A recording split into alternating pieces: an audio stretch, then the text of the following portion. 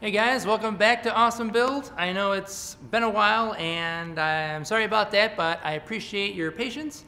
I haven't been taking a vacation or anything like that necessarily. I've just been really busy with some other projects, as you can see, and I'm looking forward to sharing with you guys. As we get closer and closer, I'll probably be posting some more stuff on my Facebook page, some little snippets behind the scenes and stuff like that, and I will be covering some of the stuff on some future episodes of Awesome Build. But however, because there's so much kind of going on, so much to do, I won't be able to post episodes every week. It'll probably be more like every other week for the time being until I kind of get past this major project and some other projects that are going on. So, I do apologize for that. I would love to do this show every week, but with everything else that's going on, I have to kind of just keep the workflow going. So let's just go right into it. Hope you guys enjoy.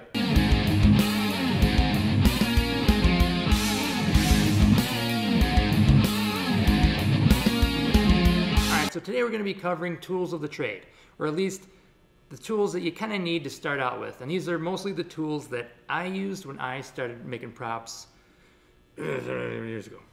I've had a lot of people ask me what kind of tools I use or what kind of tools are good to start out with if they want to start making props or costumes or that kind of thing. For me, these are kind of like the core tools that I used when I first started making props.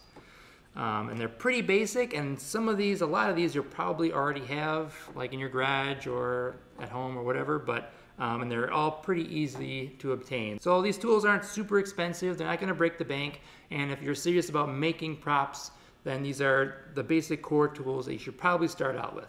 So safety first.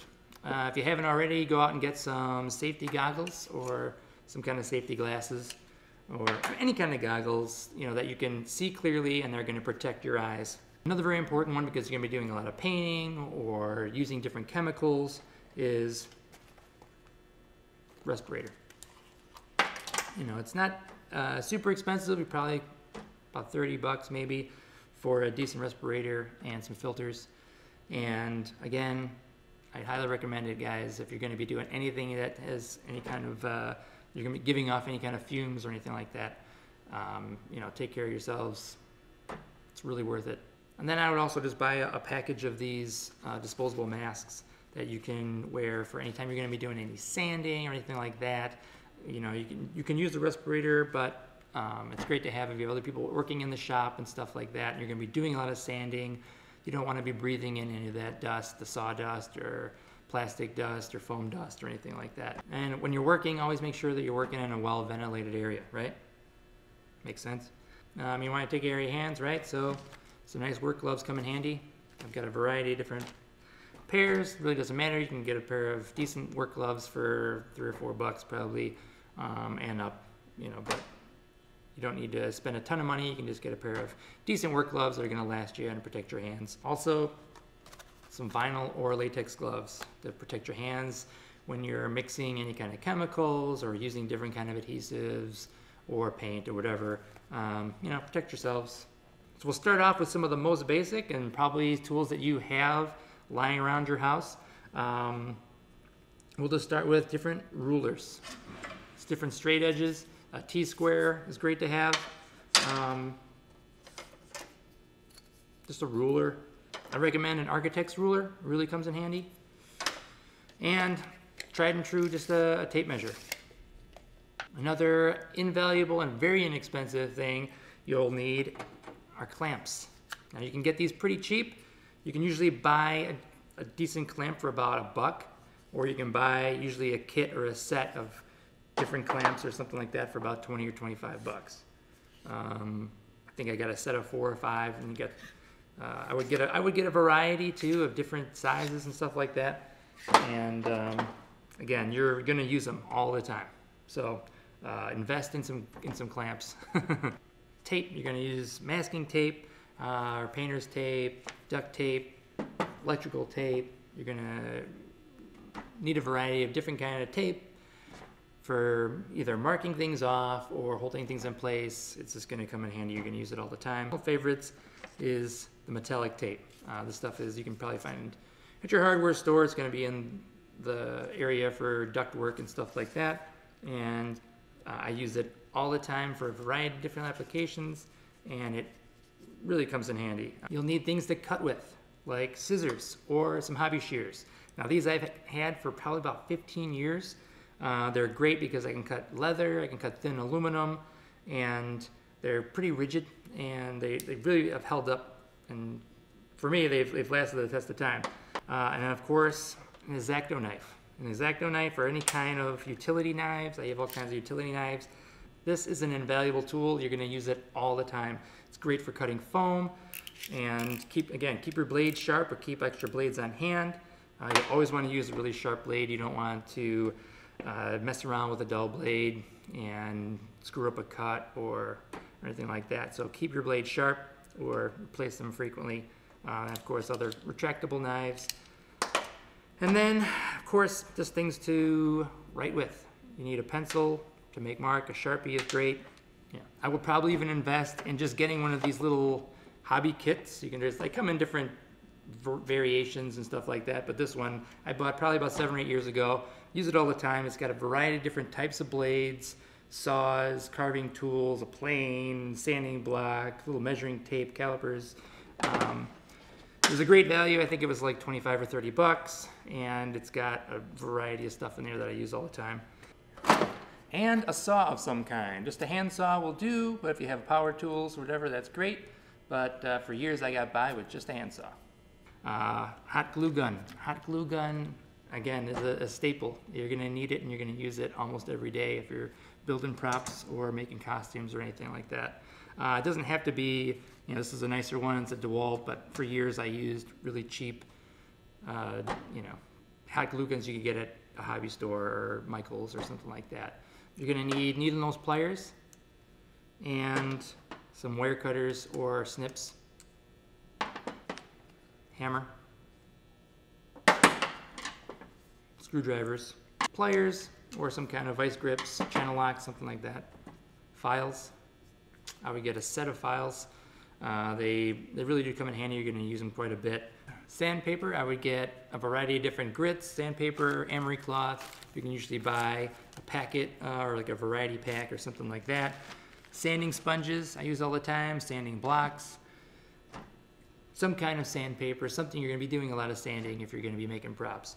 And one of the main tools that sort of, when I really started making props, the one that became invaluable, that I really use all the time on almost every project, would be a Dremel.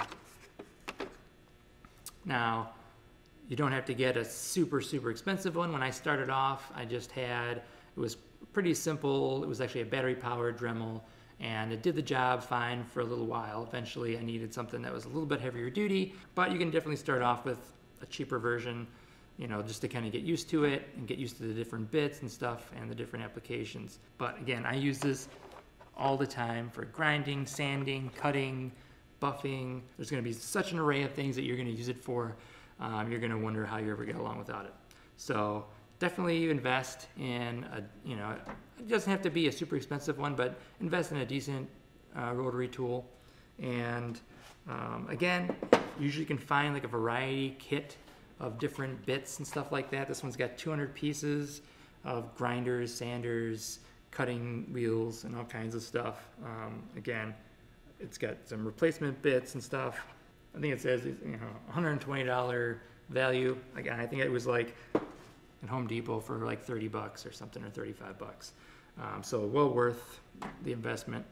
Another very early tool that and this is probably my second or third one, is a heat gun. You're going to be using a heat gun quite a bit, especially if you're going to be doing any kind of work with EVA foam or anything like that. You're going to be using the heat gun quite a bit.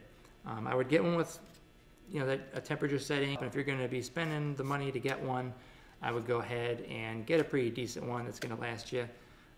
And of course, a power drill. You're going to be using this all the time. It doesn't have to be battery packed. It could be corded, but you're going to need a drill of some kind. So definitely invest in that. All right, well, last but not least, the most important tool in my array, and very often the first tool, to get me started, coffee. Thanks a lot, guys, for tuning in, and sorry again for the long lapse in episodes. As I said, I was quite busy, but we're going to get things kind of back on track. I've got a lot of new projects coming up and can't wait to show them to you guys. And of course, very soon we will be doing the studio tour, so watch out for that. Once again, these are the basic tools. These are the things, these are not the only tools you are going to use. You know, as you guys have seen, I have a ton of tools. It's taken me years to kind of accumulate. I will probably do another episode in the future where I do a tour of the workshop where I'll kind of go over some of the more, I guess, advanced tools that I have and use. But most of them exist to make things a little bit easier or faster. You can still build most of the things that you're going to need to build with these basic tools. And as I said, for years and years, these are the basic tools that I used to build stuff. I didn't have a lot of the space, or I didn't have a lot of the room, or I just didn't have the money. So you can definitely make do with these tools to get started. I hope this helps you guys out. And don't forget to check me out on Facebook at James Jim J. Raz. If you guys have any more questions or anything like that, you can drop me a line there. Also, for any of you guys who live in the Chicagoland area, on March 3rd, 4th, and 5th, Columbia College is having ColumbaCon, and it's been going on for a few years, I think, but Chan Lawson is going to be the guests there, so Rob and Doug and Malcolm and Tamara and myself will be there. I will be hosting a panel on March 5th called Just Build It, a prop maker's guide to cheap props. And basically I'll just be talking about a lot of the stuff that we cover here on the show. But you'll be able to see me in person, and I'm going to have some of the props with me and stuff like that, some props that we've made in the past to kind of show off and answer questions and things like that. So if you guys are in the Chicagoland area and you want to check it out, I think it's only like $5 a person or something like that for a day. So yeah, swing by and check it out. Say hi.